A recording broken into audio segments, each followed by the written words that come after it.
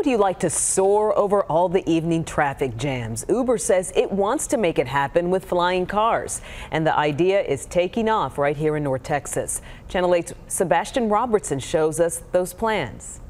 You can get there. Uber announcing an ambitious goal in Dallas. Flying cars have been promised for decades, but are actually arriving now. It's called the Elevate Network. The company promises to cut down an hour and 40-minute drive to 15 minutes.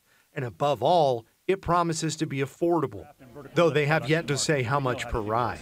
The technologies that you need to make this happen exist today. It's a matter of bringing them together along with the regulatory environment, the public perception and acceptance of this kind of technology in the marketplace. Tuesday morning, Dallas and Dubai were announced as test cities.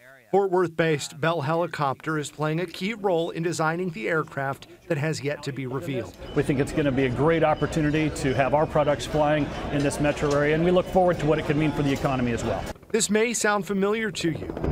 Well, back in 2014, Uber offered helicopter rides to and from AT&T Stadium in Arlington.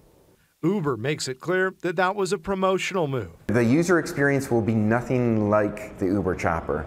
So helicopters are simply not capable of being low enough noise, high enough efficiency to drive to the level of safety and low cost that must be associated with these vehicles. Uber isn't saying exactly what the aircraft is going to look like, at least not yet, but they are, through the use of virtual reality, showing what a ride may look like. Uber says it'll be ready to launch during the World Expo in Dubai in 2020. We are arriving at your destination. These are going to be a new type of vehicle that are going to be much, much quieter than a helicopter and much more efficient.